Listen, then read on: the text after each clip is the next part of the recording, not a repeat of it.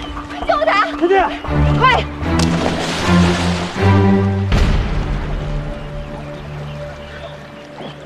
天天，天天，这怎么回事啊？天天，不小心掉水里了。天天，这怎么办啊，王爷？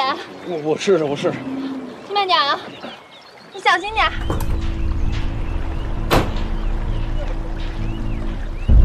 天天。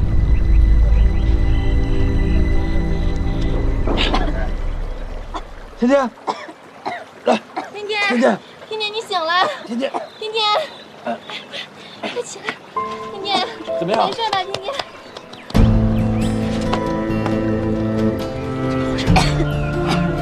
天天，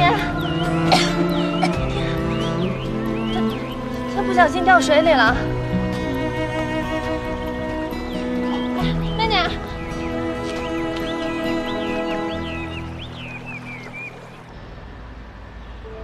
怎么会这样呢？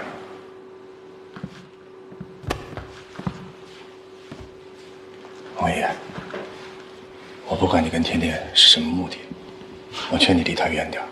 你应该知道你自己的身份吧？你有什么资格跟我说这些话呀？你别忘了，我把你姐姐还给你的时候，你答应过我什么？赶紧走。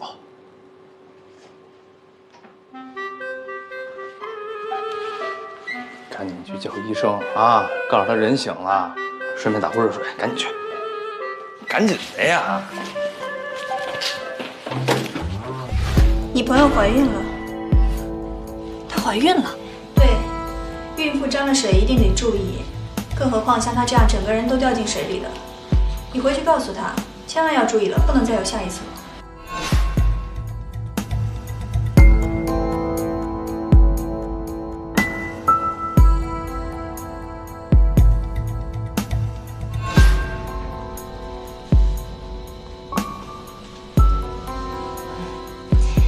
医生，这件事情麻烦你先不要告诉他，因为我朋友啊，他还没结婚呢，我怕他知道这件事情之后会想不开，做什么傻事儿。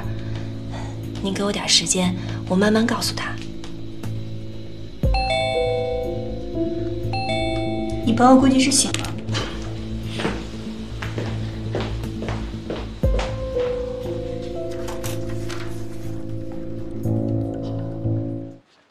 好点了吗？没什么事儿吧？他没事儿，休息一下就好了，放心吧啊。好，好，好，谢谢啊，谢谢。谢谢啊，没事儿啊。赵明远怎么来了？碰巧赶上了。打人啦！是果儿的声音吗？哎，慢点，慢点，慢点，来，咱们看看去啊！来，慢点，松开！张明远，王爷喜欢天天是事实，天天不愿意跟你在一起也是事实。我只是说了实话，你为什么要这样对我？怎么了？什么情况这是？你血了怎么？天天，我跟你说，我只是跟他说，王爷喜欢你，张明远就是受不了了，他就这样对我。你怎么能做出这样的事儿？ 天天，我们不要被他蒙蔽了。我刚才是劝他，不要再找人骚扰我姐，我让他别干这种事儿了。所以你还是打了他？我没有打他。你是没有打我，但是你用暖水瓶摔我，冰胆碎了，我的手就受伤了。你说有人骚扰你姐，我根本就不知道你姐住在哪，我怎么骚扰她？张明远，我过去怎么对你？ 天天跟王爷都看在眼里，你利用我，利用我们的婚姻，我忍了，你现在却这样对我。如果真的是这样的话，我倒不如死给你了。唐果，你干嘛呀？唐果，这不是你过分了吧？你干嘛这样对他呀？什么话不能说吗？你为什么动手啊？唐果，我真的不知道你为什么要这么做。你现在比你妈……你闭嘴！ 不许你这样说，果儿，赶紧走，走啊！天天，你不用说他，都怪我，没有我的话，这个世界就清静了。果儿，果儿，唐果，我警告你！你闭嘴！你赢了。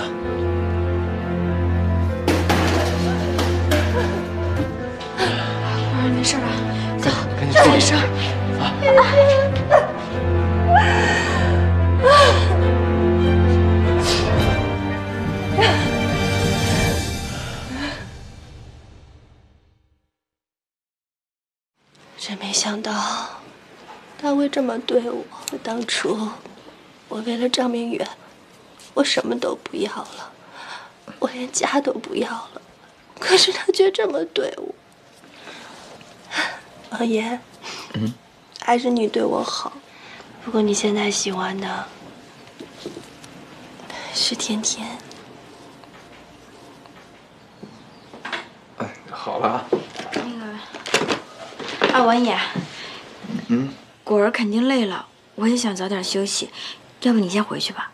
啊，对，我先撤了。哎，时间还早呢，再待一会儿嘛。医生不是说了吗？我这也没什么大事儿。啊，对了，天天，你该吃药了，我给你倒点水。王爷，你陪会儿天天啊。不用，我自己。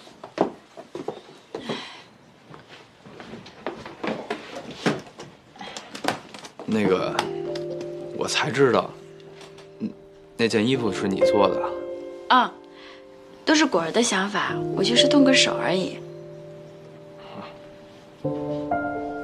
刺绣这件事儿还没完成呢，被赵明远这么一闹，我也不能去找明心姐了。我觉得赵明远这个人不会撒谎的，而且有人上门骚扰明心姐这事儿肯定是真的。会是谁啊？会不会是赵兰阁？因为赵明远把果儿还给我们，他一直耿耿于怀。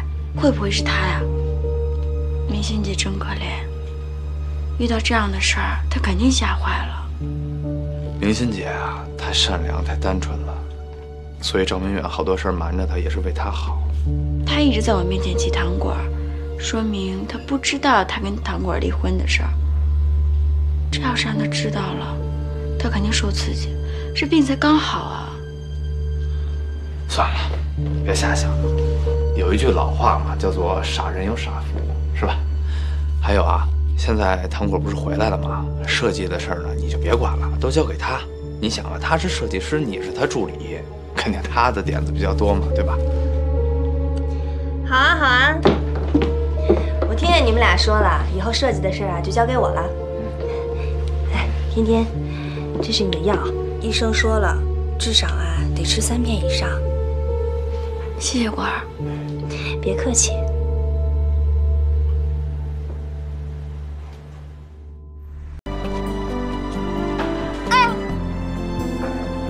你只会认命，我不会。没事。去医院吧。不用，我自己来。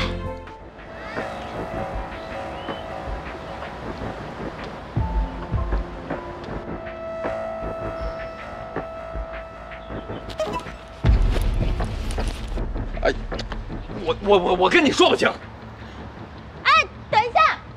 哎，天天，你给我回来！糖果儿结婚关你啥事儿啊？你这诚心找刺激呀！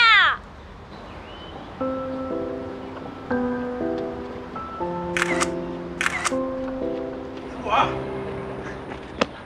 别找了！王爷，干什么来了？糖果，你绝对不能嫁给他，你嫁给他，他会毁了你的。来，你跟我走。我为什么不能嫁给他？你放开我！跟我走。赵明远，你摸着你良心想想，你爱他吗？你为了什么娶她呀？你不就为了赵兰娥吗？你他妈打死我牛逼！王爷，你要干什么？我告诉你，赵明远不打你，不是因为他打不过你，是因为他可怜你。你要是非要打的话，你先打我。糖果，你擦亮眼睛看看他是个什么人？他为自己目的不择手段，他不喜欢你，他喜欢的是沈天天呀。赵明远喜欢的那个人是我，不是沈天天。我告诉你，你不要再这么费尽心思的拆散我们。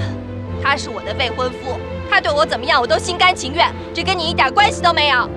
他给不了你幸福，你跟他在一起不会幸福。他给不了我幸福，你能给吗？我告诉你，王爷，以你的家庭条件，我们2个根本就不可能。你能买一套别墅跟我结婚吗？你能拿整个企业作为嫁妆吗？你不能。你现在连房租都付不起，你的1个月工资还买不了我1条项链。所以我告诉你，以前我只是拿你当个跟班，我奉劝你早点醒醒吧。你嫁给他就因为他是赵兰阁的儿子，就因为他是赵氏的未来掌舵人，是吗？是的。所以，请你离我跟明远远一点。唐果，你记住你今天说的话，你一定会后悔的。我们走。哎，你只会认命，我不会。没事。哎，去医院吧。不用，我自己来。不就摔了一下嘛，有那么严重吗？没事，不严重。赵明远。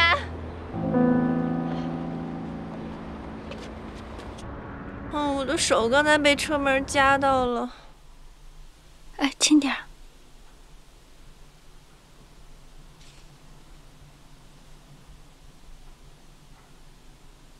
哎，谢谢啊。还好吧？我没事儿。哎呀，好疼啊！这没什么大碍。没什么大碍，你不会误诊了吧？我真的好疼啊！哎，要不要拍个片儿？不用。大夫，这怎么回事？这次是关节错位，回去之后小心点。关节错位了，这么严重啊？我还以为你就是小碰了一下呢。也没什么事儿。要不然我送你回去吧。不用，你们两个回去吧，拍婚纱照也挺累的，我就自己走就行了。正好我要去找趟王爷，我得说说他怎么能干这种事儿呢？我先走了。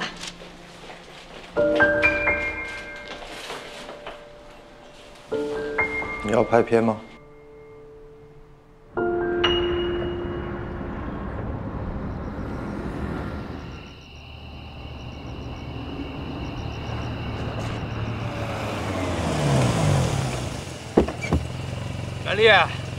李曼丽出来，让李曼丽出来跟我说句话。你干嘛呢？你疯了！李曼丽，李总危险！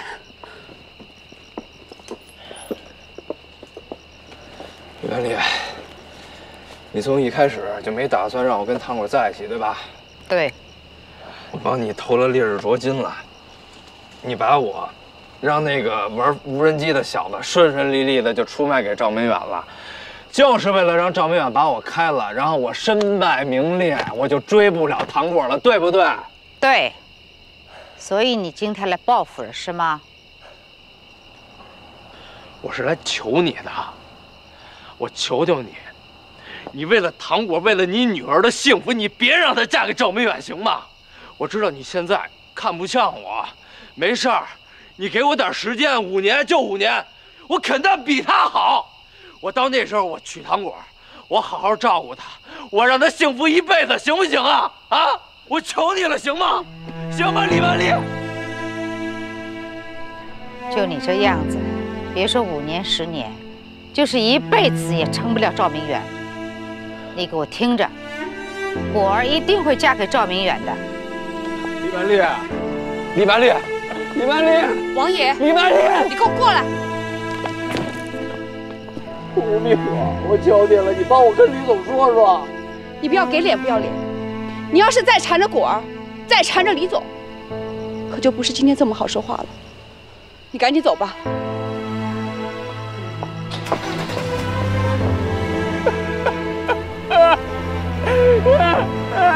四姐，你帮我求求李总，李曼丽，李曼丽，你们帮我求求他呀！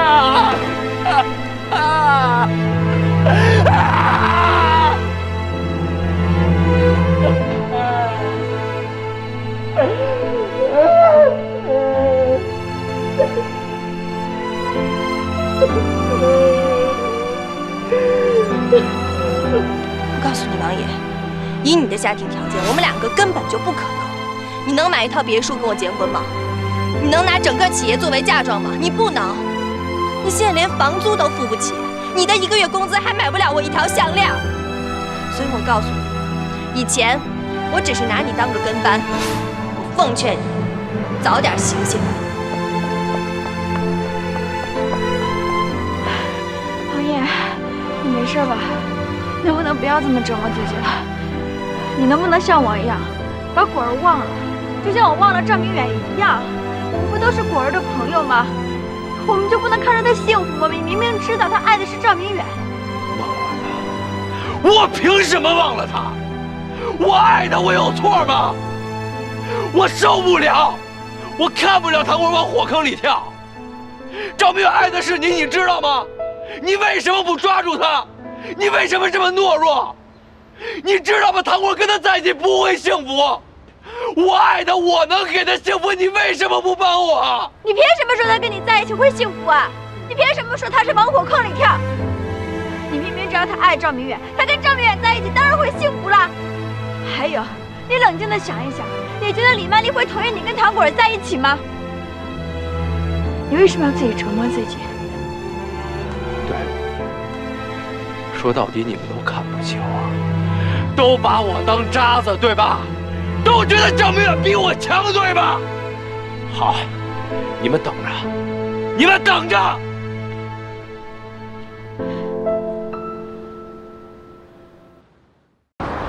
陆云清是赵兰阁的妻子，我不是他们的亲生儿子。李曼丽，我父母也是被你逼死的。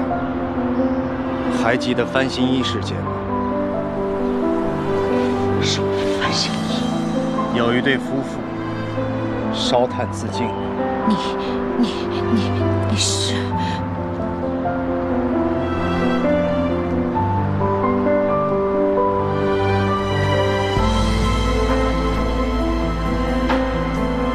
没错，我就是那对夫妇的儿子。我跟我姐这么多年，骨肉分离，饱受折磨，寄人篱下，都拜你所赐。不对！你父母的死跟我没有任何关系，他们欠我钱，我要债，我理所当然。他们自己想赚黑心钱，买旧衣服换新衣，这能怪我吗？跟我没关系。到现在你还要狡辩？合同上写着你的名字，出了事你推卸责任。是我做的，我承担；不是我做的，你把刀架在我脖子上，我也不会承认的。害死他们的合同不是我签的，不是，跟我没关系。你告诉我这到底是怎么回事？什么分新衣？这就是你妈，这么多年了，哪句话是真的，哪句话是假的，你分得清吗？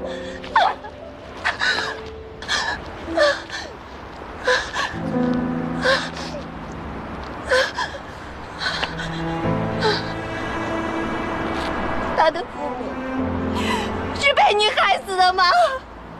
妈，我不想再见到你。不是这样的，不是这样的，果儿，不是这样的，果儿，不是。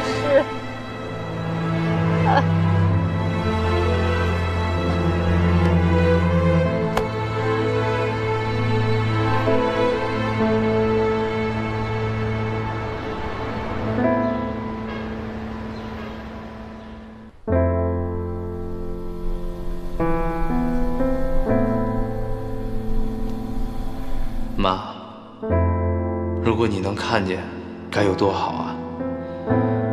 只是不知道，这是不是您想看到的结果？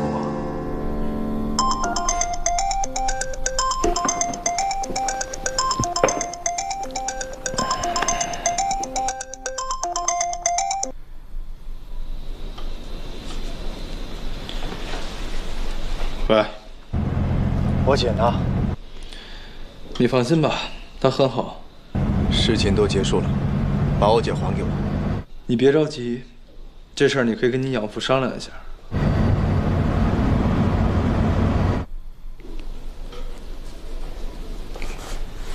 看，好看吗？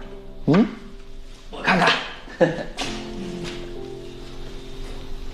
哎呀，太漂亮了，真好看。明明出差还没回来啊，他什么时候回来？我想给他看看。他马上就回来了，你马上就能给他看了。啊，真的。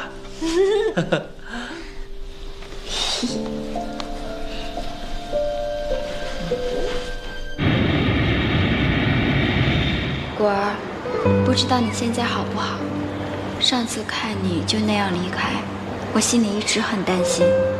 你放心，这次回来就远远地看着你们，你们没事儿，我会心安离开的。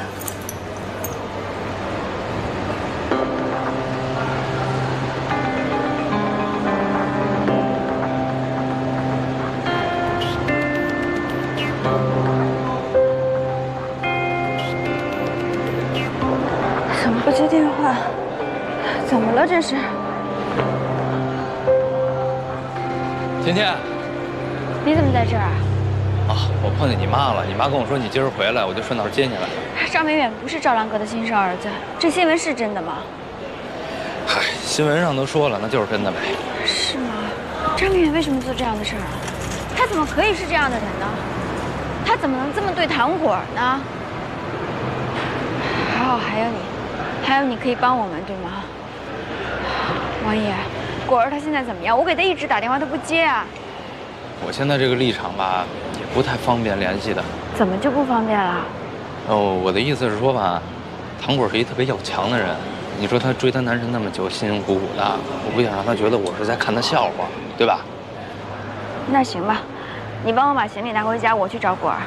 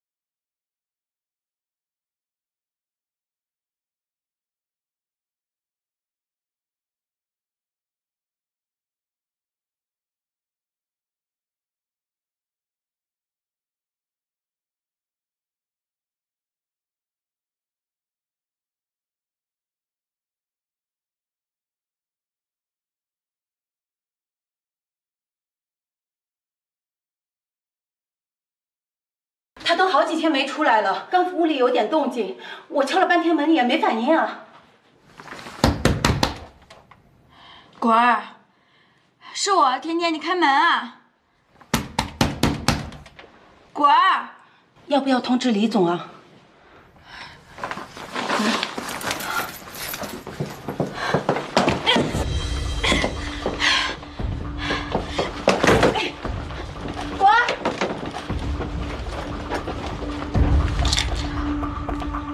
赶紧打120。果儿，果儿，你醒醒！果儿，医生怎么样了？幸好送来及时啊，已经洗胃了，没什么事儿。等病人醒来就好了。谢谢，没事就好，没事就好。果儿，你怎么这么傻呀？有什么事儿你不能跟我说呢？就为了一个赵明远，你值得吗？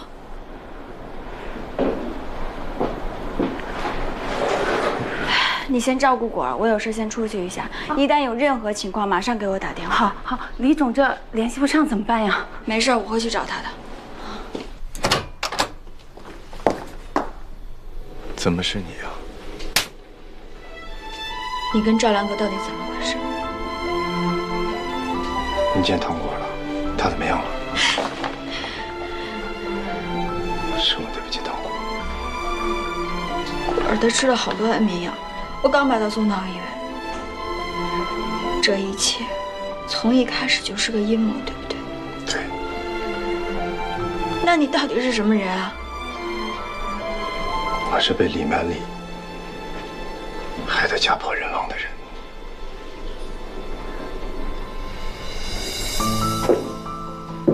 我父母欠李曼丽的钱，欠债还钱天经地义，所以只能帮李曼丽去翻新衣。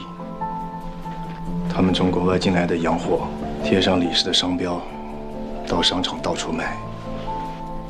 后来一个村的人得了皮肤病，李曼丽为了推脱责任，把所有的罪行都安到了我父母的头上。我父母不想连累我们，所以选择了自杀。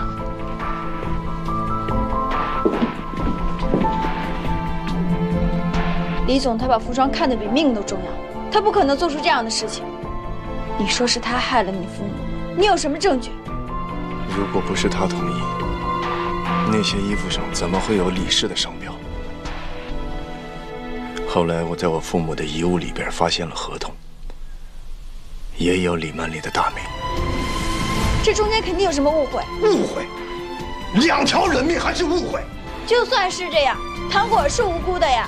他那么爱你，你怎么忍心伤害他？所以我之前想过，带着你远走高飞，一走了之，放下所有的恩怨。可是我姐姐在赵兰阁那儿20多年了，她饱受凌辱，现在精神都不正常了。我亏欠她了，我怎么能放下她？我怎么能不管她呢？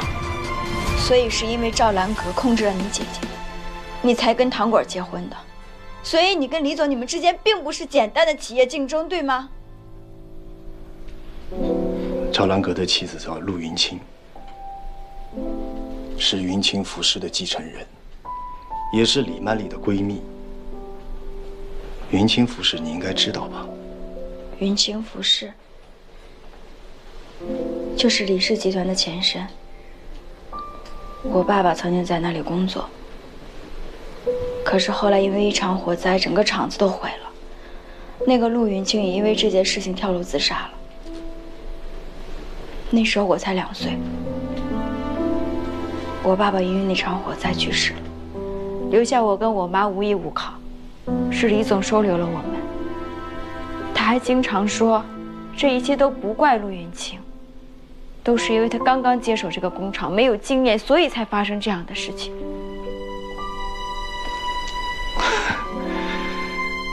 你们真的太傻了，也不怪你们，只能怪李曼丽演技太好了。整件事情所有的一切都是李曼丽自己进的，她自己接了大量的私单，让员工连夜赶单，机器出现短路，才造成了事故。家属找他们，她把所有的责任推到陆云清的身上。陆云清为了保护赵兰阁和他的孩子，选择了跳楼自杀。所以真的是李总做的吗？我的父母，陆云清，他们所有的遭遇如出一辙。李曼丽用了3寸不烂之舌，把自己说的清清白白、干干净净。你觉得我是在冤枉他吗？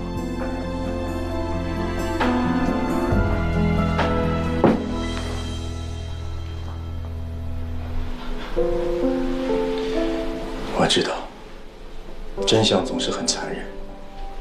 我也不确定，把这些告诉你是对，还是不对。之前我有太多的顾虑，没有把事情跟你解释清楚，希望你能谅解。对不起啊。你对不起的不是我，是糖果儿。你现在就跟我去医院，跟他道歉。走。Je ne peux pas faire un choix。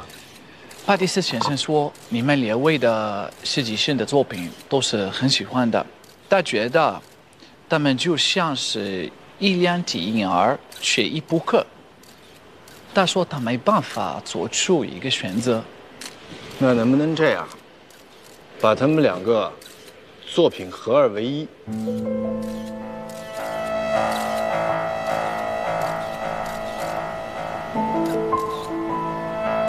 错，这个想法不错。6位都是中国的设计师，如果他们愿意，应该一起来代表中国的制造，合成一个作品。OK。我愿意。天天，你愿意吗？你现在不用发表意见。某些人啊，布下一个7天大局，就等着收网了。你看局势再说，好不好？胡小果，你开什么玩笑？你和我们艾利克斯可是有合约的，你不许跟赵氏集团的设计师合作。林大姐，麻烦你回去看一下合同，跟你们签约的是胡小果，而我是李氏集团的继承人唐果儿。这个设计是属于唐果儿的，所以我想跟谁合作就跟谁合作。完美啊！你终于承认自己是糖果了。哎呀，本公主神游一圈，现在本尊归位了。这么棒的演技，值得用可丽饼加炸鸡来庆祝一下呀2份。哎，你想喂胖我没门啊？哎呀，我也没想到这个失忆症能引起这个智商提高哈。你们 ，baby， 大哥，要说 baby， 你们排第2，我可不敢排第1呀。当年我是失忆人士，你们不可怜我就罢了，还利用我拿到了沈天天的设计嫁祸于他。你们阻碍了中国的设计师，阻碍了中国品牌在世界的发展。这么脑洞大开的主意，你们不会忘得一干二净吧？沈天天，我不许你和唐果儿合作。赵明远是赵氏的敌人，合作对赵氏没有好处。那吴总，您的意思就是让赵氏弃权呗？跟你合作，赵氏宁肯弃权。吴总，你必须清楚一点啊，赵氏的选择权在董事会，请你不要违反规章，好不好啊？赵小姐，你想清楚了啊！我是为了你好。赵明远明摆着冲赵氏来的，他之前怎么说的你忘了吗？如果我没有记错的话，您现在的股份已经没有发言权了。你以为自己资金玩得很好，把赵氏的股份转出，又大量的买入新公司的股票。今天早上你还没顾得上看新闻吧？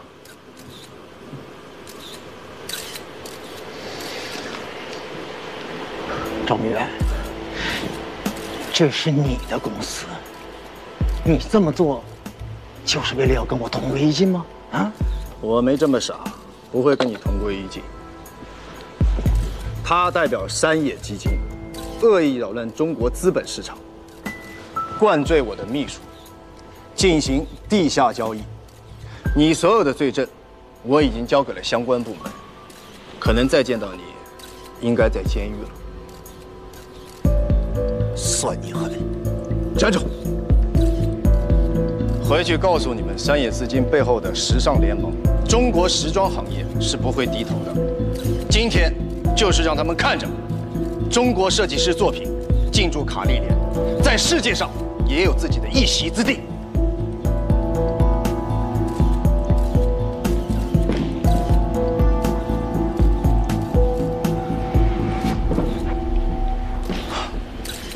巴蒂斯特，不好意思，让您见笑了。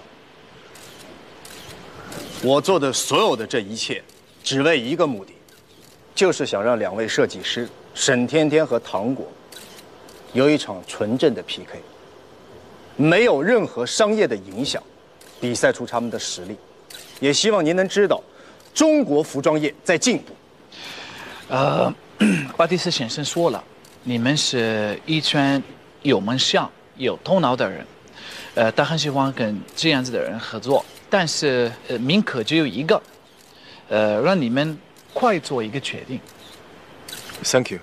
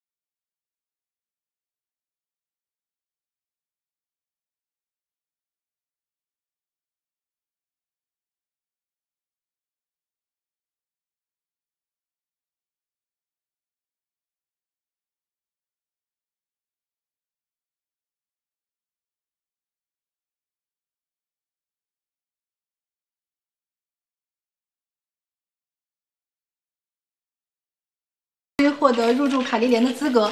作为史上第一个入驻国际品牌的主流市场，请你们跟我分享一下此刻的心情。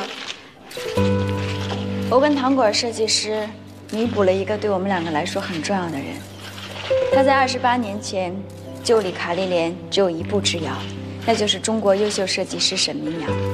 我希望从今天起，所有华人设计师都能记住他的名字。吴小果，请你分享一下心情。大家好，我叫糖果儿。今天我正式回到这个名字。是的，我就是曾经李氏集团的继承人糖果儿。在这里，我要感谢4个人。第一位，沈天天，谢谢你这么多年甘愿做我的影子设计师。在你的身上，我学到了什么是坚持梦想。今天的比赛结果我非常的满意。天天，也谢谢你经历了这么多事情，还愿意跟我合作。第2位要谢的，赵明远先生，是你让我从一张白纸，成为了今天一个真正的设计师。明远，谢谢过去的一切，谢谢现在的一切。第3位，我要感谢我的妈妈。我的妈妈为我付出了很多很多，而今天我成为了一名真正的设计师，我想也是她最希望看到的。妈妈，谢谢你，妈妈，我爱你。第4位，是对我和对天天都非常重要的人。也正是因为你一直坚持发扬中国民间服装设计的信念，这份信念让我跟天天在今天一起走向了世界。谢谢你们。沈设计师，您之前说只要赢得入驻卡莉莲，就会与赵总完婚，那么你们的婚期定了吗？虎社将近，安排在哪一天？方便透露吗？我们的新店在巴黎入驻之后，我们两个就会准备自己的婚礼。恭喜恭喜恭喜恭喜恭喜！那么，请问赵明远先生，您和糖果小姐接下来会有什么动作吗？我们的动作还是把店做好。我们有一个全球落户计划。首先呢，先在中国把旗舰店开了。当然了，在这段期间，我的合作伙伴先要结婚。我们在这儿还是祝福赵小野跟沈天天新婚快乐。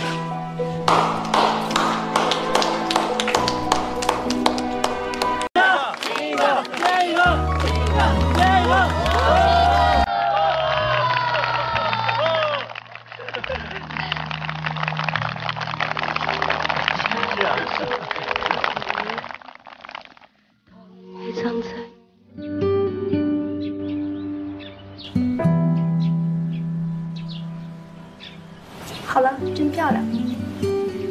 谢谢。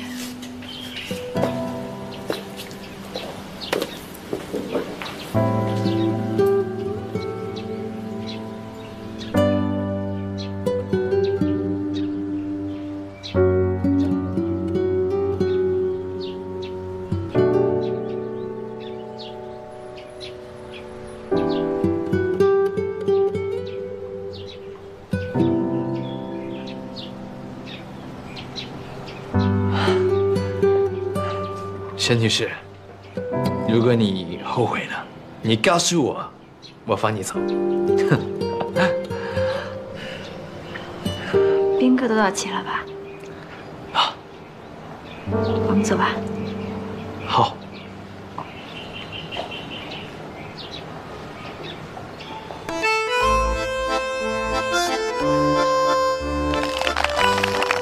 谢谢，谢谢，谢谢，谢谢，谢谢。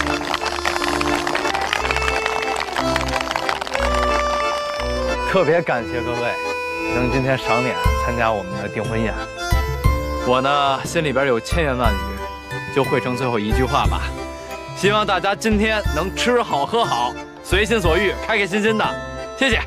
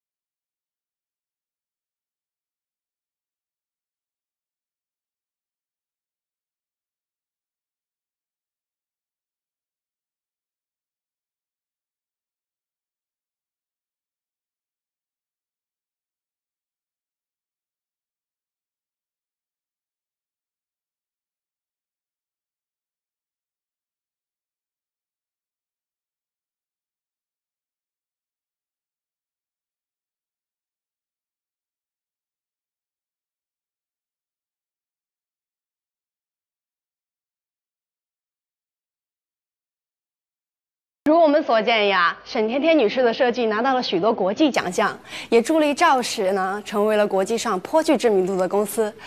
这次呢，国际最高端的品牌卡莉莲向赵氏抛出了橄榄枝。请问沈女士有没有信心让卡莉莲最刁钻的大老板满意呢？请问有没有信心呢？这次中国的造衣品牌啊，如果能够入驻卡莉莲，就代表中国品牌终于在国际主流市场上站稳脚跟，这是真正意义上面的中国制造走向世界。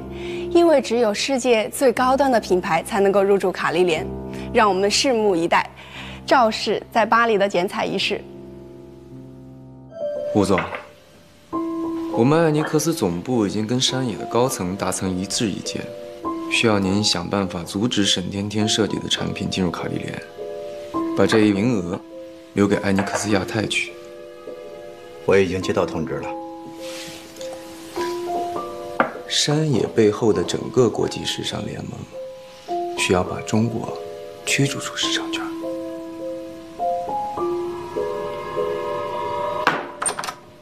哟，两位大功臣专访回来了，我等你们好长时间了啊。没事吧？没事，就是有点累，开会吧。那我就长话短说了啊。如果我们这次能够成功的拿下卡莉莲，绝对是大大的利好，会让整个赵氏在资本市场上大幅提升。我想呢，在这个时候啊，任何的附加利好都会成几何倍的扩大。哎，那大哥，你有什么好的建议吗？你看啊，你们两个都订婚这么长时间了，感情又这么好，不如择日完婚，给投资人一针强心剂，这就是最大的利好。那个，我是觉得这个时机好像不太合适，而且我们俩都没做好准备呢。准备什么呀？咱们既然是兄弟，婚礼的事儿你交给我，我保证帮你办一个终身难忘。哎，不行不行，这事儿不能麻烦你。这样我们两个回去自己商量一下。得了吧，我还不知道你点心思吗？你早就想把天天娶进门了，她要是愿意嫁你是千肯万肯的，你是担心天天不答应，对不对？天天，哎，这么好的男人你还等什么呀？你们都已经订婚2年了，外面的人都替你们着急，我都着急。其实我是想等赵氏进入了卡莉莲了以后再说，这样毕竟对公司好嘛。不，甜甜，你不懂投资，在资本市场上，未曾兑现的利好才是真正的利好，因为呢可以把人们的想象空间扩大到极致。一旦利好落实了，没有操作空间了。对，没错。那这样吧，我们这件事情呢，我们回去再好好私下商量商量，好不好？这不是你们2个人的事儿，这是整个公司的大事儿。我提议拿到董事会上讨论。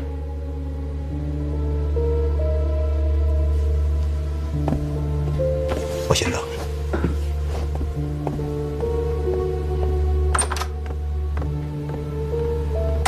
他开始怀疑我们了。这样，甜甜，结婚这事儿，我在董事会上我扛住所有压力，你千万别往心里去，别给自己压力，别强迫自己，好不好？谢谢你啊，这2年来，你对我很好，我也很感激你。你从来都没有提过结婚的事儿，我知道你是不想勉强我，可是你对我越好，我越觉得愧对你。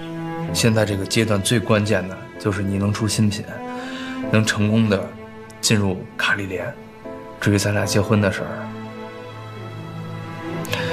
等你心里那个人走了以后再说吧。好，我已经走了。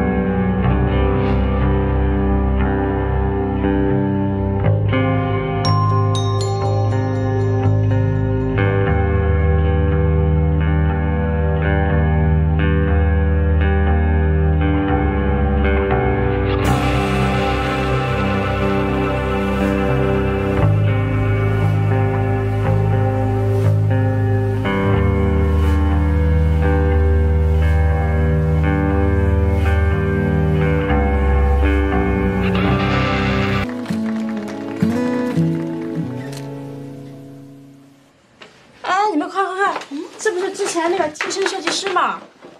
哎呀，现在人家可出名了。就是，人啊还是有真才实学才对。对。今天下午，山野集团正式注入资金，成立沈天天设计工作室，三方正式开启品牌制衣计划，预计1年内推出新品，全面推向世界。未来3年将占领欧美市场，打造中国市场。真心的。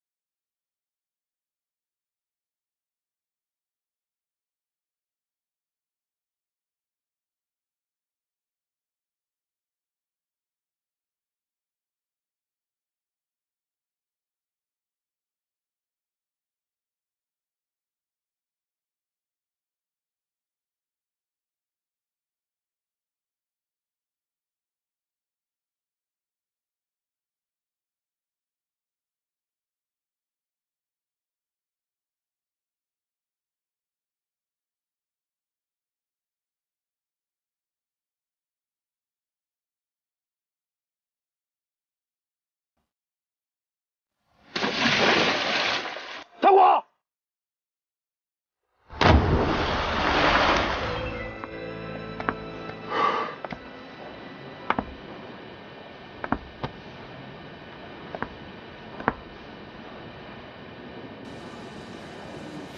你醒了？你没事就好。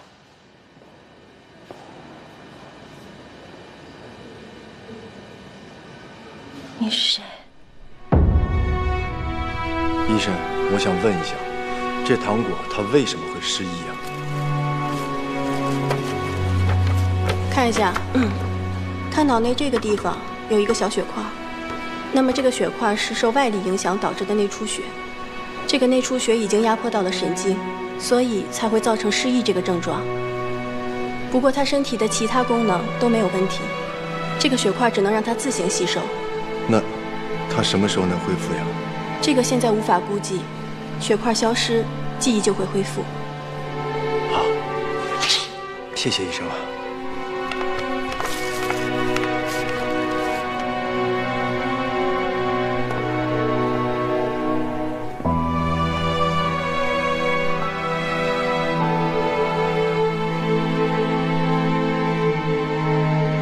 这时候忘掉一切，或许对他来说也是一件好事。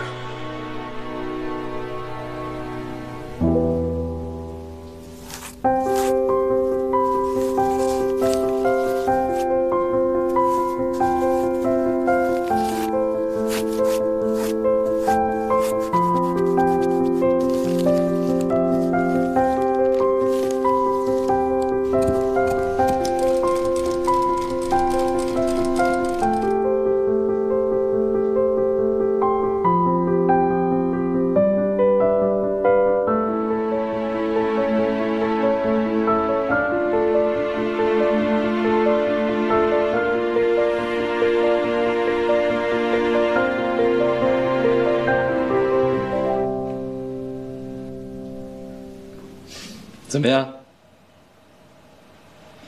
看来我得换一个思路了。你别太紧张啊！我看你把咖啡都喝了。最近有员工反映啊，说这个咖啡机里咖啡都去哪儿了？没想到都被你干光了。我当然要好好努力了，不然怎么对得起你这些股份？哎，我帮你是我帮你，这是两回事儿。如果你因为这个把自己逼得太紧，那你就回家吧，好不好？也不光是为了你，也是为了我自己。我这是第一次用自己的名字做设计，我肯定要付出2倍的精力。行了，今儿别画了，哎，赏个脸吧，一起吃个饭。可以，正好我现在也饿，走吧。张总好，来，我呀，寻摸着带你出去吃呢，但我一想你肯定不乐意，那就干脆尝尝我改革之后赵氏的餐食。真没想到，以前那个油嘴滑舌的快递小哥王爷，摇身一变变成了赵氏的掌舵人，而且赵氏在你的领导之下也变得有生气多了。我吧，以前不相信那种什么啊，人生必须得有梦想，一定会完成的这种鬼话。我是觉得生活不止眼前的苟且，但是没想到啊，老天居然给我这么一个神转折。所以说，既来之则安之。这句话说得好啊，既来之则安之。哎，对了，甜甜，你加入赵氏，赵明远是不是特别反对啊？因为我听吴总说赵明远把你介绍给他，我加入之后，赵明远彻底就放弃了。你们俩没事吧？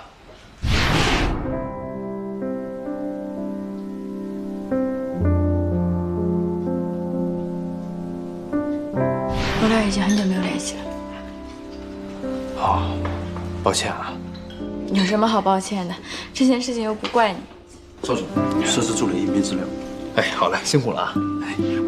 来，你看看，这个呢都是给你新找的助理资料，你看看有没有你觉得合适的。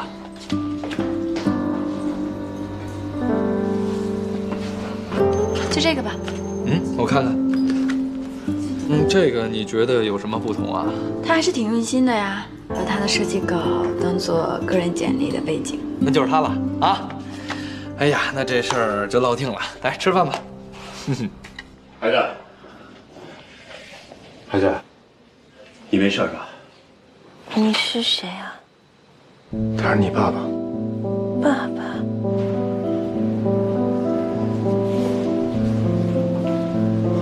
哎，他到底怎么了？叔叔，他失忆了。失忆？怎么会这样？哎，糖果他想凭自己的努力在社会上生活，可是处处碰壁，他一时想不开，就寻了短见。幸好我及时赶到，医生说了，他这脑子这儿现在有个血块，所以他失忆。你有没有问过他什么时候能恢复记忆？这个事儿不知道。对了，叔，我还是想让他重新学设计，现在是个机会。我希望这个事儿你能帮我。傻孩子，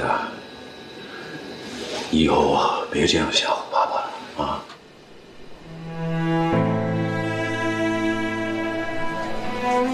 你们说我失忆了？你说你是我的爸爸？那我妈妈呢？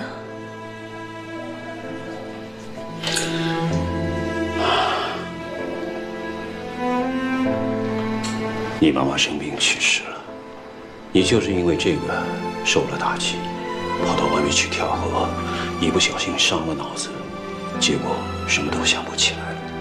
你这孩子怎么那么傻呀？你要是走了，那爸爸怎么办呢？啊？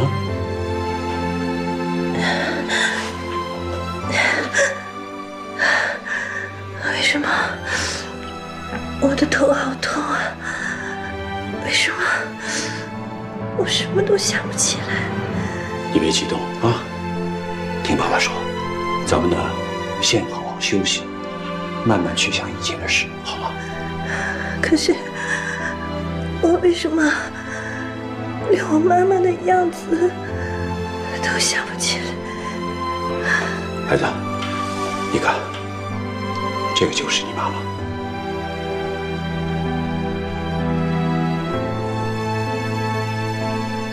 你妈妈叫李曼丽，我叫吴雪帆，你呢叫吴小果。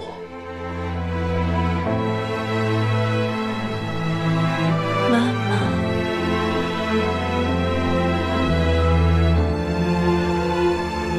她是我的妈妈。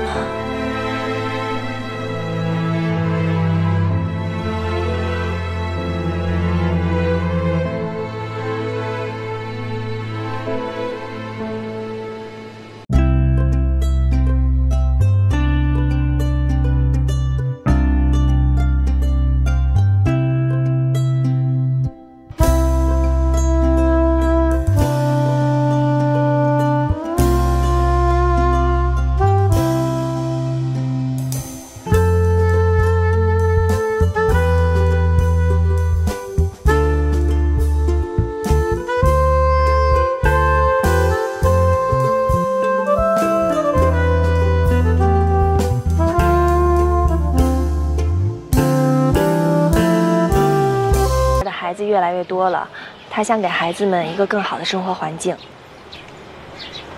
这个呢，是他的一点心意，请您收下。哎呦，非常感谢啊，主任，我应该感谢您。这几年我妈在这儿，多亏您的照顾。孩子们都特别喜欢你妈妈做的新衣服。小爱、强强，哎呀，你们的新衣服真好看。我们呢，马上就要走了，你们要好好听话，好好学习，好不好？好。过段时间呢，明远哥哥和另外一个果儿姐姐会来看你们，好不好？好。好。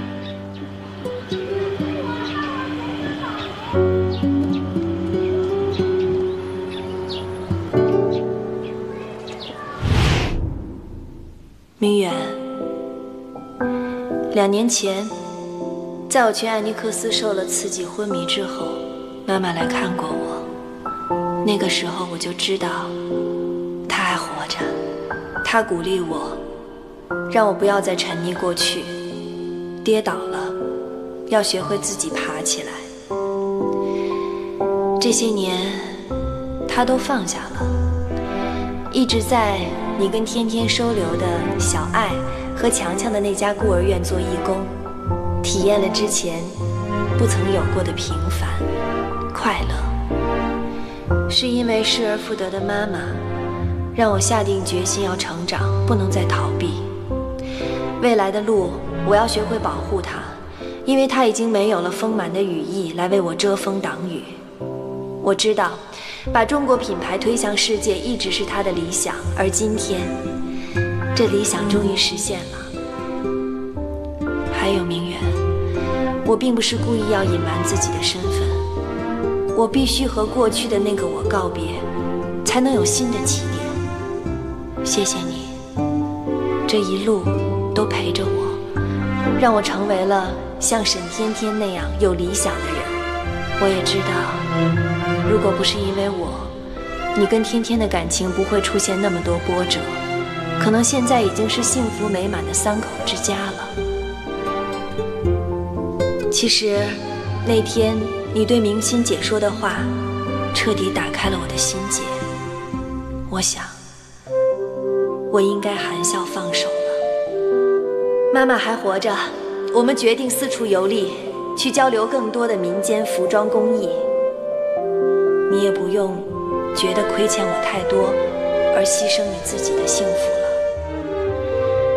所以，明远，你不用担心我。我知道，你心里一直放不下沈天天，别再错过这最后的机会了，去找他吧。还有，请允许我最后再称呼你一声，我的男神，糖果儿。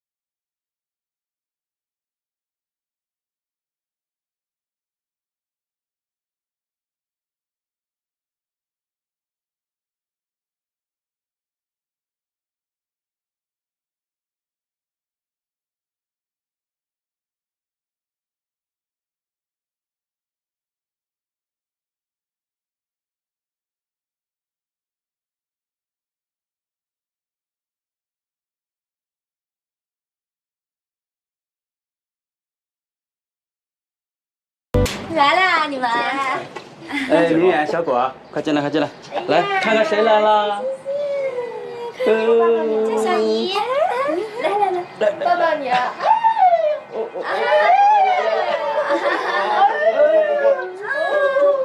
走。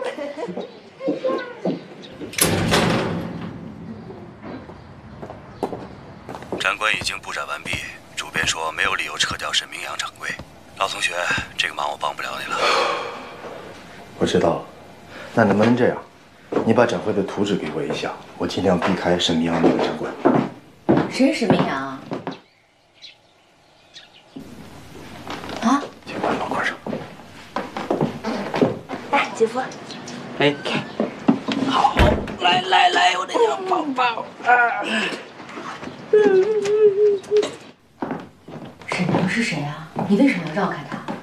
他是不是欺负你了？姐，不是你想的那样。哎呀，你快告诉我呀！你得急死我呀！行，你坐。到底怎么回事？医生不是说了吗？你情绪不要激动。你不告诉我，我担心你啊！我告诉你行吗？沈明阳是糖果的父亲，已经去世了。他之前办过一场秀，失败了，现在呢也要展出。既然已经去世了，你干嘛还要绕开他呀？你难道不知道糖果吗？他心里一直憋着一个劲儿，她是沈明阳的女儿，设计师的女儿。沈天天成为天才设计师，他为什么不行？现在是最关键的时刻，如果他知道他父亲曾经有失败的经历，那影响了他的情绪，不是影响他发挥吗？不，糖果不是失忆了吗？他现在不是胡小果吗？你当时还千叮咛万嘱咐我，让我不要说漏了。其实他早就恢复记忆了。我从埃尼克斯出来的时候，就记起了过去的一切。我真的特别讨厌过去的那个自己，我真的不想再回到过去了。那你们干嘛在他面前假装他是胡小果啊？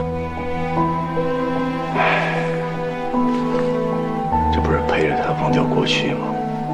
他现在这样很骄傲，很快乐，他不想回到过去，我们就陪着他呗。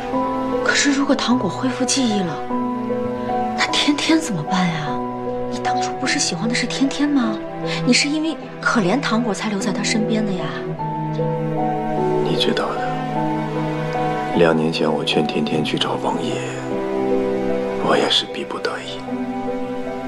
我想让天天挽回名誉，糖果失忆了，而是我不能丢下糖果，我得完成他的心愿，完成他的意愿，当设计师。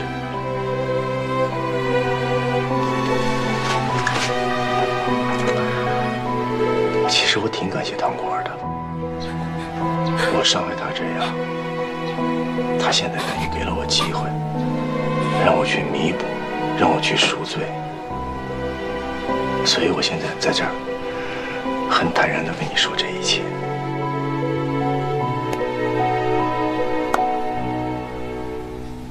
好，不管你怎么想的，姐姐都理解你，支持你。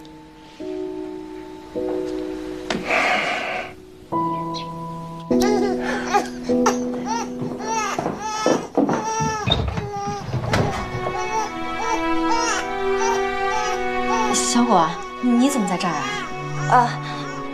是欣欣哭了，我来告诉你。哦，那我过去看看啊。